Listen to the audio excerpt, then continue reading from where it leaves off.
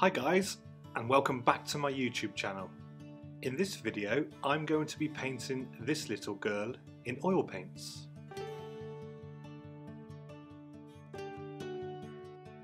I'm working on a 10x10 wood panel and I'm using Liquid Original as my medium. Straight away I noticed that this dog has a variation of cool and warm colours. My cool colours are mixed using titanium white with a touch of ultramarine blue and a hint of ultramarine violet, and my warm colours are mixed with a combination of burnt umber, burnt sienna, yellow ochre and titanium white.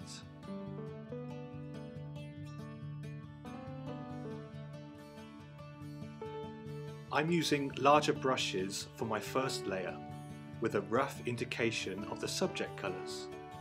Even though I work in layers, I do have somewhat of a direct method of painting, which is also known as alla prima or wet on wet. I do like to manipulate the wet paint as much as I can without making the colours too muddy.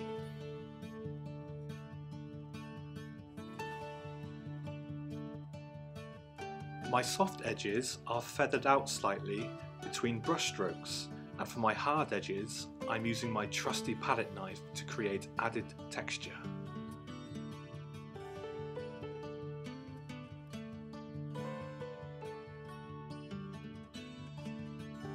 Each layer is completely dry before moving on to the next. The brushes then get smaller, the paint gets thicker, and the tones become more defined. So on my fourth and final layer, the darks become darker, the lights become lighter, and the vibrancy of colour increases accordingly.